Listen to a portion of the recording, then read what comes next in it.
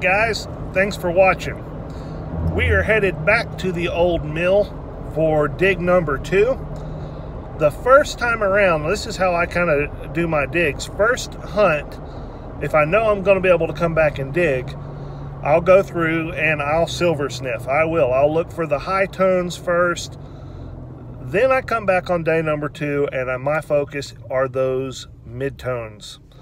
So I went back through the front yard again, and this time came up with some pretty cool relics and some coins too. So before we get to that, I got to share with you an experience. It is that time of year where people like to get dressed up in costumes and run around and beg for candy. So at my church, we had a fall festival for the kids. Hay rides and bounce houses and candy and all sorts of stuff. So we're there, and all of a sudden, I hear people start laughing and calling my name and pointing out to the parking lot. And this is what I see. Now, they say that imitation is the most sincere form of flattery.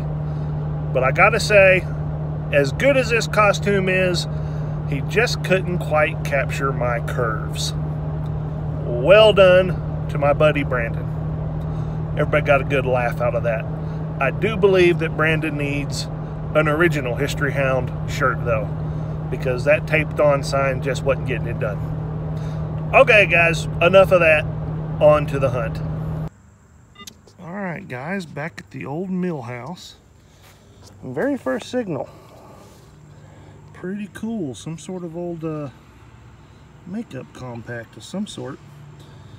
Don't see any writing on it, but might still be able to figure out a maker on that. Pretty cool find. See what else is here. Well, I had to go way under a root for this one, but it was worth it. What do y'all see there? 25, 1923, something like that. I'll take that.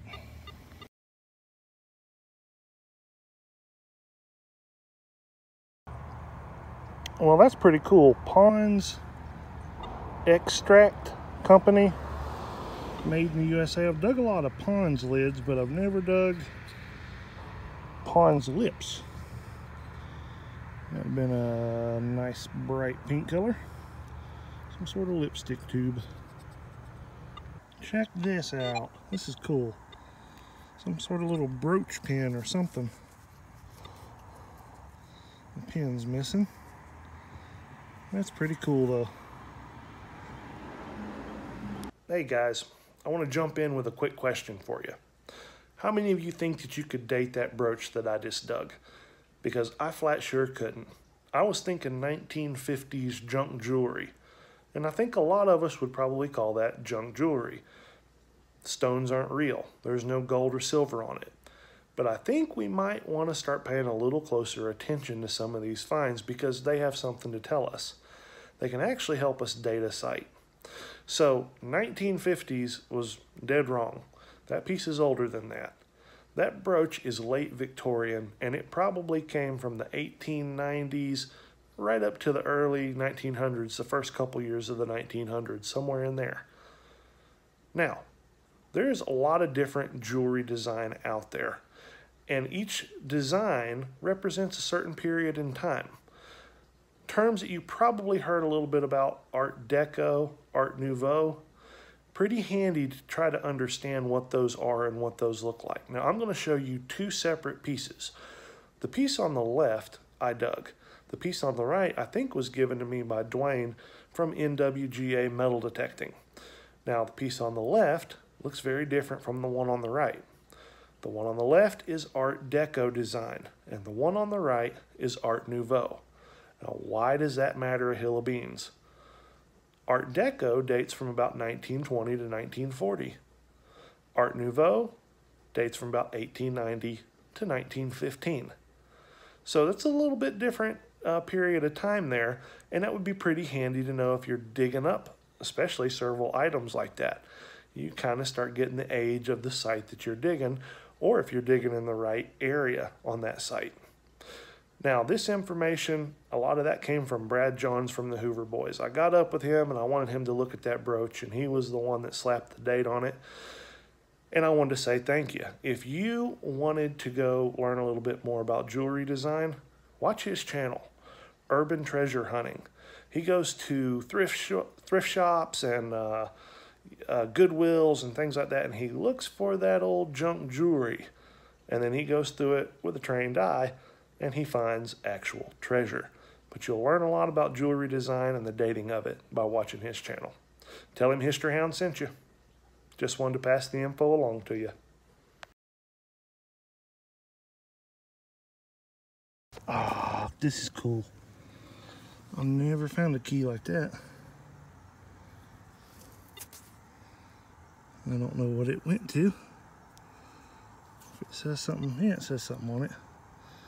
Milwaukee, Wisconsin, I think. That's a cool old key. Let me clean it up a little bit more. All right, Milwaukee, Wisconsin, and it says Briggs and Stratton Co. It's got the BAS Co. on the back. Something about that script seems older, though. The whole key seems older, so I don't think it's a riding lawnmower. It may be a tractor. Might have to do a little research on that. All right, guys, I was right. This is actually not for a lawnmower. I guess I was partially wrong. It's not for a tractor either. That's for a very early vehicle. Model T keys look very similar to that, but I can't say that that's Model T. Maybe Model A or something like that. And that's just Basco. I don't know if that stands for Briggs and Stratton Company. I think it does. But they call these keys online Briggs and Stratton Basco keys. And there's a number, which is number 42 stamped in there. And online that comes up as an OEM switch key. Guys, automotives is beyond me, so maybe some of you guys know exactly what that key was for. I'm going to guess somewhere in the 19-teens, 1920s. Let me know what you think.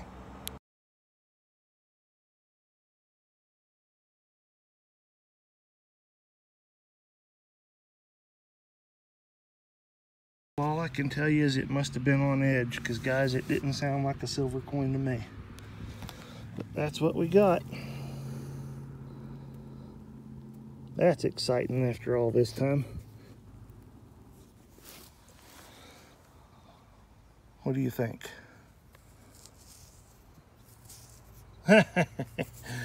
Well, not nearly as old as what we were hoping. But it's a silver. 1940? Is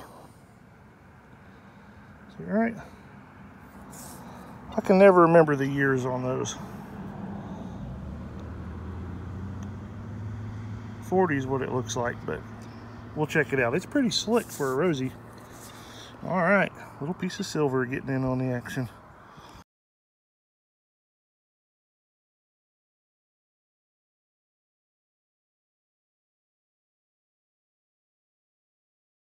All right, guys, very next hole, we got an old nickel.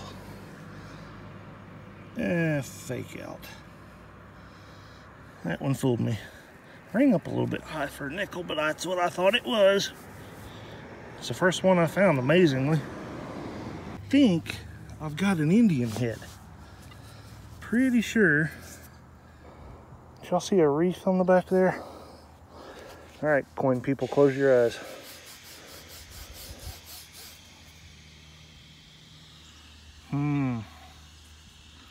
Not getting much that way. May have to do some further excavating on it.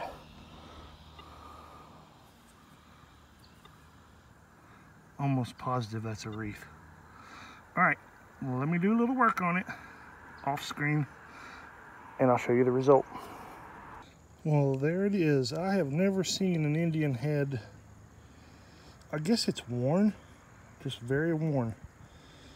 And I'm getting an 18 and I'm getting a 4 at the end. And I think it's an 1884.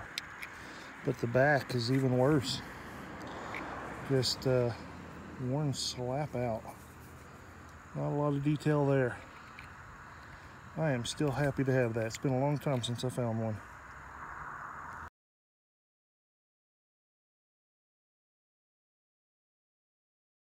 All right, guys, a little change of scenery.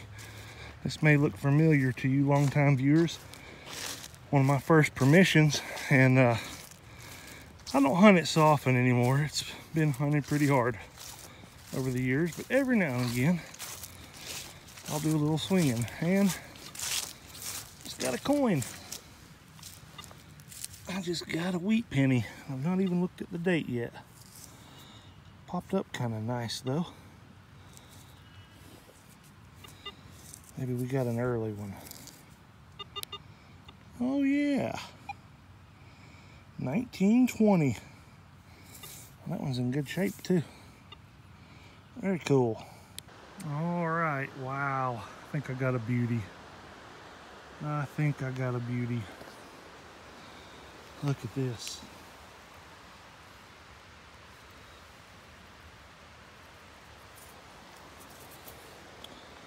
Wow. That's a really thin one for quartz. I don't think that's damage right there either.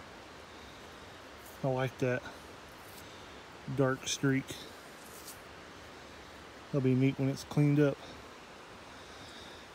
Can't convince me that these blended colors are just an accident. I swear I think they look for pieces to try to work out of it like that. Very cool. All right, got this thing cleaned up. Check out the colors. Look at that.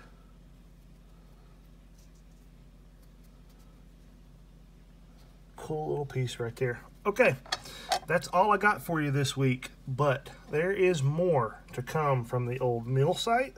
Not done there. And also where that came from. Gonna be checking that place out a little closer. Thanks for watching.